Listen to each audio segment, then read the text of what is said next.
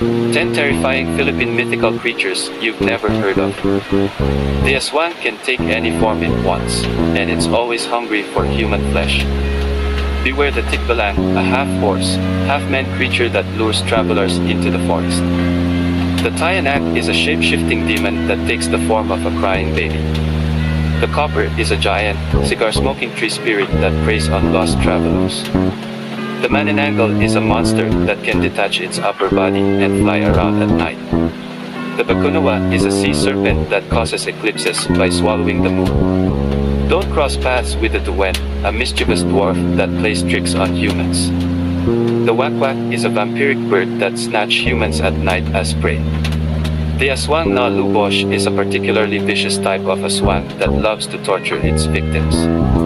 The Berberoka is a giant, humanoid monster that lives in the water and eats people.